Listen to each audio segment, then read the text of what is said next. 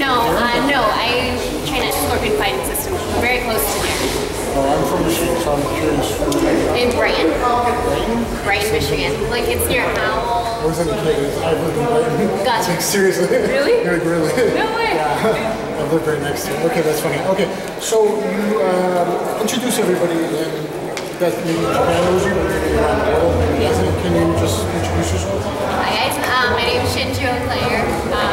Taking my debut for Rizin pretty soon, so I'm excited. So you come to the ring, you announce that you're going to fight for Rizin, but what is your martial art, Kapitogi, like fighting background or competition history? I started off doing karate as a kid. I was 9 years old when I started. I competed in that, and I did ballet at the same time. Ballet got a little bit more competitive, and It's really hurt. yeah. So I turned my focus to ballet for a while, and then injured with ballet, and then I fell back in love with combat sports. I started boxing, found my way into an MMA gym, and started competing in a couple of jiu-jitsu tournaments. Okay, karate to boxing to MMA and jiu-jitsu tournaments. Yeah. Or jiu-jitsu tournaments pretty much the highest level competition that you've had so far? Did you compete in karate? Yeah, I competed in karate, I've had boxing, and I competed as an amateur in the cage. Oh, okay. Yes. So what's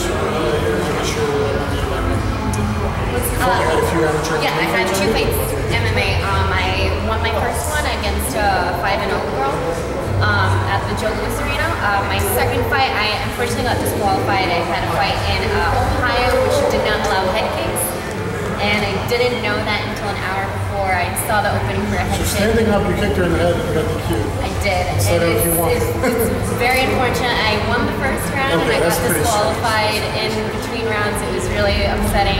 I felt like I could have found my way to the finish in that second sorry to hear that. It's still strange. Rules in every state.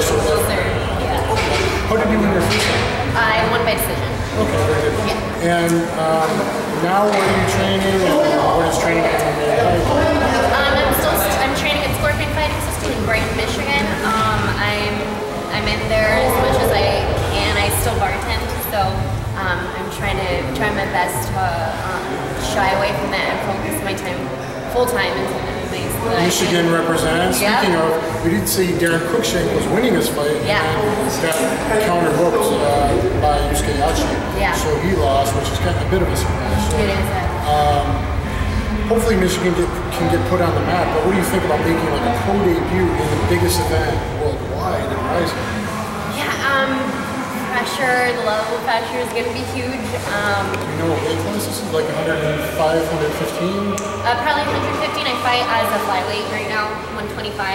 I will be taking a couple more amateur fights in the States. I plan on taking 2 more before my debut, at least just to get some more cage time and experience. I'll be doing a Naoko Jiu-Jitsu tournament as soon as I get back to the States in a couple of weeks here. So I'll definitely be staying active until then.